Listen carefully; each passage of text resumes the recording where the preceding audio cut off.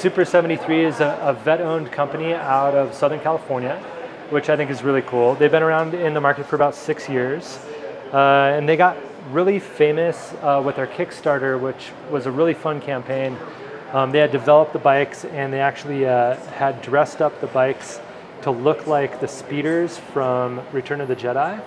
Oh, yes. And then they dressed like the Rebel Alliance and had stormtroopers around New York City drinking coffee, and they would rip by them on these bikes that look like speeders. Wow. So everybody was like, what is that? What is going on in the city? And then it would link back to what it was, cool. which is an electric motorbike. So Super73 is the original electric motorbike brand. There are a lot of e-bike brands out there, but they're unique in their space because they've modeled their bikes after old scramblers, nostalgic cafe racer styles, and so it's a different look, but you still have all the same function as you would with a pedal assist e-bike. So it's not exactly an e-bike, but more of an electric motorcycle. We would term it as an electric motorbike. Is it a class 1, 2, 3? Great question. Throttle? So they're all class 2. Right. You do have thumb throttle. Yep. But you do also have pedal assist. Okay. Yeah. So your range on these per charge is going to be up to 70 miles on the higher end models, and that is with pedal assist. Yep. And you're ranging about 50% pedal assist, so level 2. Sure. And additionally, if you're just going to be full throttle, you're probably going to get around 40 miles. 40 miles. Yeah. And these are hub driven? Yes. Wheel driven? Yeah, basically? hub driven in the rear. Yeah, nice. Is where the motors are. And I don't see any derailleurs, gearbox, anything. Is it just single speed? Yep. Cool. There are 10-speed conversion kits that you can get online. Right. Yep. That looks like it has a regular there's freewheel in the back. There's a huge community around this, a lot of modifying going on. Yeah. It's a fun rabbit hole to go down because this is becoming a category unto itself within the e-bike world.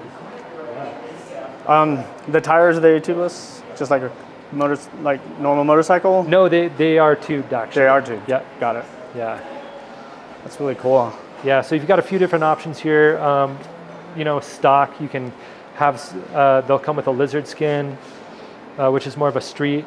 Then you have the Badger tire with a little bit more tread, all the way up to the Grizzly tire here, which is featured on the RX. So interesting is, excuse me, do you guys make double disc brakes?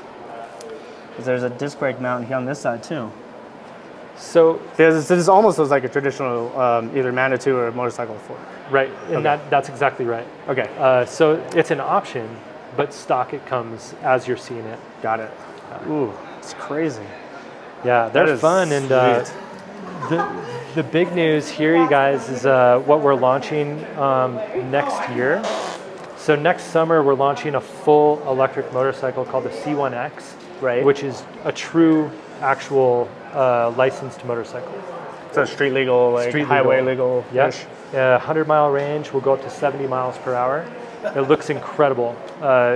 You can find that online if you look up the C1X. Yep. And right now we don't have samples on it. It's still in development, but you can see tons of photos and some of the demos. It's going to be a game changer for people that are commuting in the city. We call it a jump bike. So it's for the folks that want to commute on an electric motorbike or a bicycle, but they still have to get on the freeway or make an exit.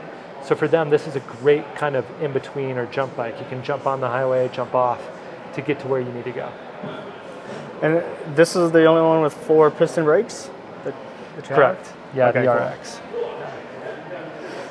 Cool. These are awesome. Yeah. I like the retro look for sure. Yeah, it's a lot of fun.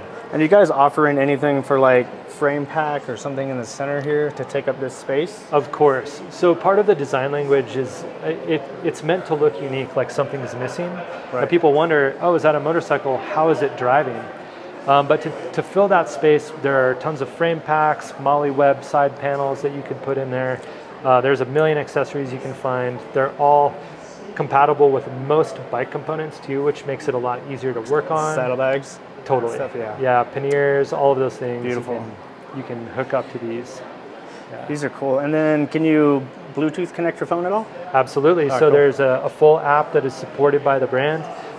There you can unlock new and kind of different ride modes. You can control the bike and you can control even the headlights through the phone app. A lot of people will mount the phone to the handlebar and use that as their miles per hour. They can see how fast they're going. That is all on the heads-up display here as well. So there's a key. There's a key for the battery, but there's not like an ignition style key. Correct, it's just push button start for the battery. Batteries are removable, so in a lot of cases, if you're in a cold weather environment, you want to bring that battery inside so that the rechargeable lithium battery doesn't die faster. A question we get, being a mechanic in the bicycle industry, we see some e-bikes like this. Yeah. Where do you tell these people to go to get these worked on? Yes, great question. Because it's a battle between motorcycle mechanics and bicycle mechanics of who's having to take up that. Yeah. Well, generally speaking, e-bike shops will work on these. Sure. So like e-bike USA's and down and down. E-bikes USA is our #1 reseller of Super73 in the state. They do a great job. Highly recommend anybody go down and check out what they have to offer. Nice. And they do a great job of service as well. Beautiful. And are they like a certified service? Like they have for Super73? They have like techs. We're in the process of certifying service centers right now, but nothing formal yet. Any like dongle stuff that mechanics have to buy to like get into? Not technically. Like Giant speaking. has their thing, Bosch has their thing. Yeah, you know what I mean? Not really. I mean, the hardest thing about working on a bike like this is figuring out what kind of a rack or stand it can hang in. Yeah. A lot of times, if you don't have the right equipment, you just have to flip it upside down. Yeah. So. EVT makes one now that's weighted and gas powered. Yeah. Totally. And Park Tool, of course, has the hydraulic one. And I think that's what e-bikes USA uses. Yeah. Is the Park Tool. Man, they're amazing. Yeah. Sweet. This is just like a little motorcycle. Yeah. Super fun. And you don't need a license? No. Because it's kind of a bicycle. It's Class 2. Cool. Yeah. Yeah. So since we have the pedals on there, anybody can jump on one of these, and you're able to ride it on the streets. It will keep up with traffic up to 30 miles per hour if you unlock the app. But really, that's more meant for off-road purposes, is what they say. Right. Of course. Yeah, but if riding legally on paths, it is Class 2, so you just have to make sure you're aware of where you're riding the bike to make sure you're following the traffic laws. Can you have a passenger? Of course. It can. Oh, nice. Yeah, and actually there's some modified seats that go further back. Oh, wow. One of my favorite things to do is take my 7-year-old to school on the front of mine. Yeah. It's a blast. He loves it. We get a lot of older traditional cyclists, older people that come in and they're skeptical of like e-bikes, but I'm like, dude, you did your time. Just get an e-bike and like keep riding, keep enjoying it, keep that adventure going. Exactly. These are cool. Well, thanks for taking the time. Yeah, thank you guys very much, both. Yeah, absolutely.